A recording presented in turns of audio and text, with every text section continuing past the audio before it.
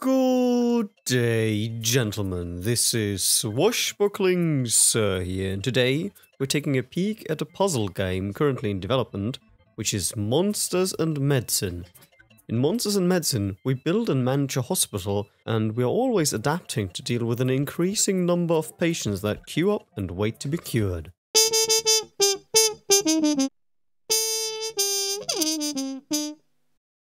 So welcome to Monsters and Medicine. I'll jump into a very early level here to just explain the basics of Monsters and Medicine.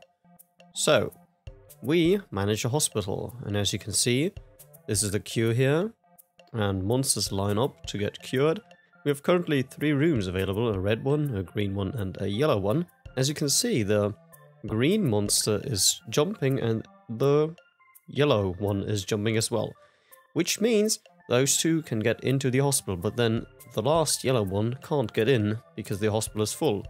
So what we do, we drag from the side, these are the available set pieces basically.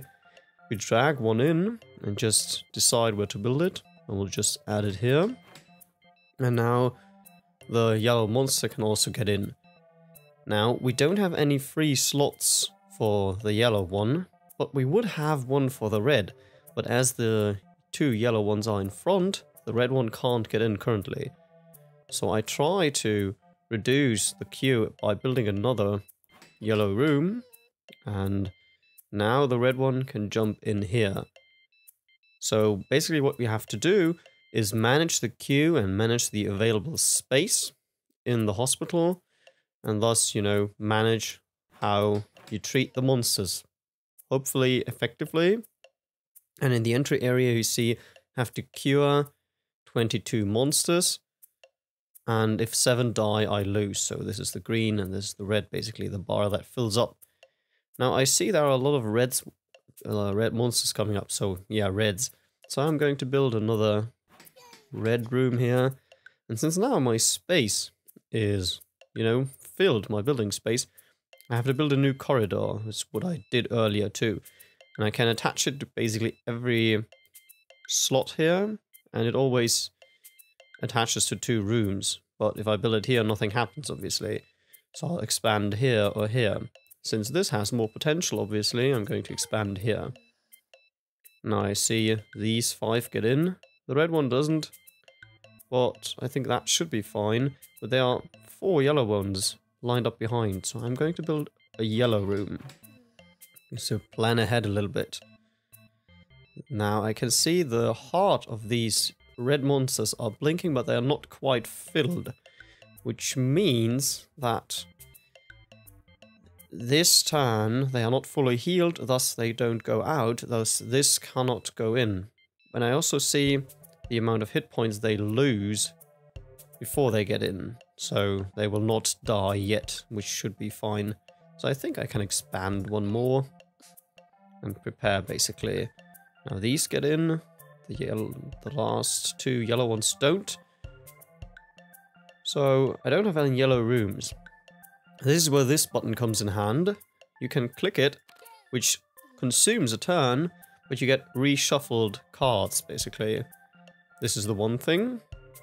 And I'm going to build nothing here, because I want to show you the last thing here, the rainbow drink or whatever. This allows you to heal a monster. So let's say I don't want this green monster in the queue, because it's probably going to, I don't know, for whatever reason, mess up my queue. Then you can just give it to him, and you instantly heal it. But it also consumes your turn. And now what you see here, the blinking indicates that the yellow monster is going to die, because there's no free bed. So I can save him either by dropping the drink, or by providing another room.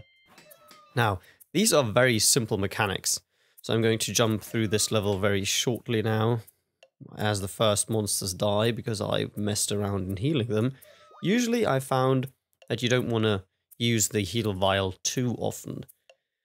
Now, the intriguing part is that while these simple mechanics, they wouldn't grip you to keep on playing, but the fun thing is that, what is this? It's shiny. Let's play this to show you the complex mechanics later on in the game.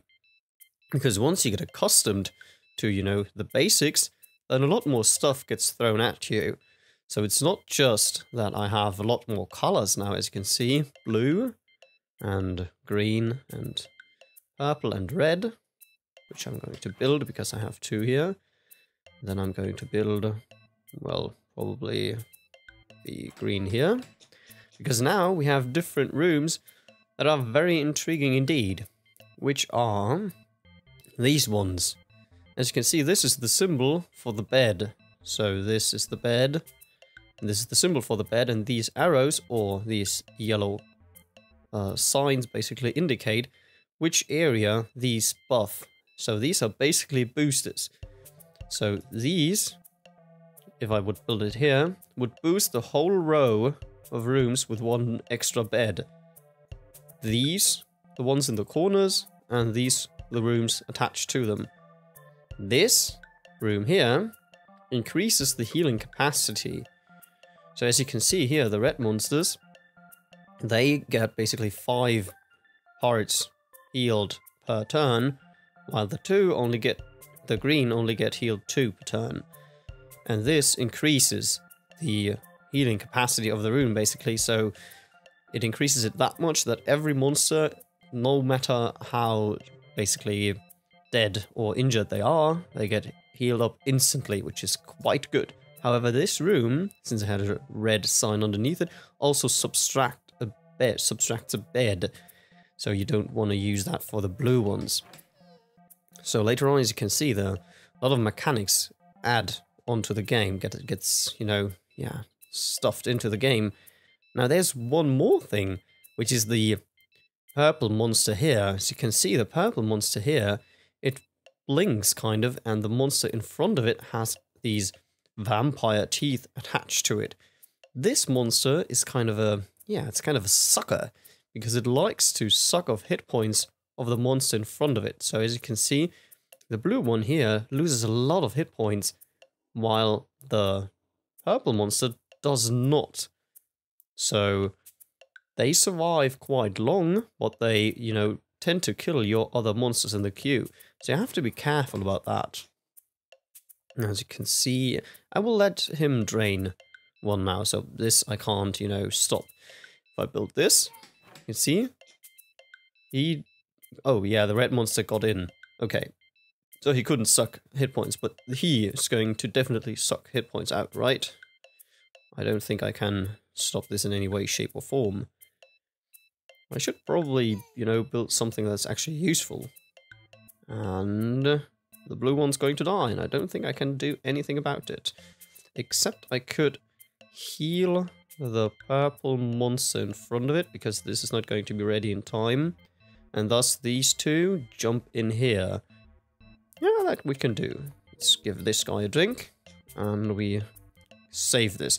This is basically what you do. You try to figure out what's the perfect way to treat the monsters as, you know, as well as you can, while at the same time providing, you know, the thing is you can't, sometimes it's useful using these, you know, the reshuffle and the drink and everything, but most of the time you really want to expand your hospital, because this is what's going to win the game in the end. So it's a very nice mix, and it grows more complex once you get accustomed to, you know, once you get accustomed to anything, you learn new stuff, and yeah, that's very, very intriguing, and you don't get bored by it. Now, there's one more thing I'd like to show you. As I said earlier, this subtracts a bed, so it increases the healing capacity to maximum, but it subtracts a bed. If I would put it here, you would think, you know, 1 minus 1 is 0, but you can't have 0 beds in a room. So it's actually quite useful placing this so to the side of rooms that only have 1 bed anyway.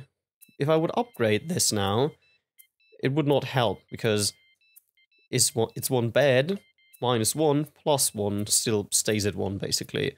They kind of just have the minimum of beds at 1, but the minus 1 is still attached to it. So, as you can see, the game grows very complex, and I kind of really like that. However, there's one gripe I'd like to mention, and I just want to jump out of the level and show you the early parts of the level again. So as you can see, I have 2 green, and this is my set of rooms basically. If I start building now, I'll get a blue and a purple one, and I have these set of rooms. If I restart again, yes, confirm, I will have a different queue. So while the monster colors and in general the boosts I get are very similar, they are randomized, and also what I draw once I place a room, as you can see here, when I place this, what new card or what new possible room I can place I get is randomized.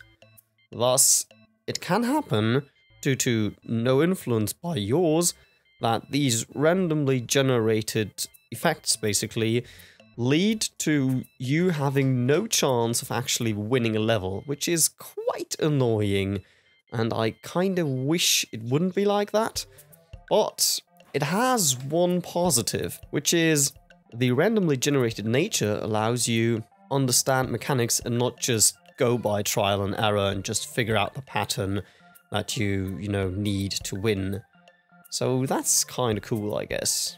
And overall, Monsters and Medicine has a lot of content it offers, so there's a huge amount of levels. So I'm going to jump out again just to show you the amount of levels you saw when I scrolled down, and this is still new mechanics that appear, and there are so many levels. It's over 100 levels at least, and I'm currently here and it still continues. It's crazy. And in the main menu you even have a random generate button, so you get a randomly generated level, which is amazing stuff. So you have a lot of content in here, a lot of stuff you can play, but I found the randomly generated levels are quite easy. So maybe it's not quite balanced to your progress yet. I'm not quite sure how this is managed.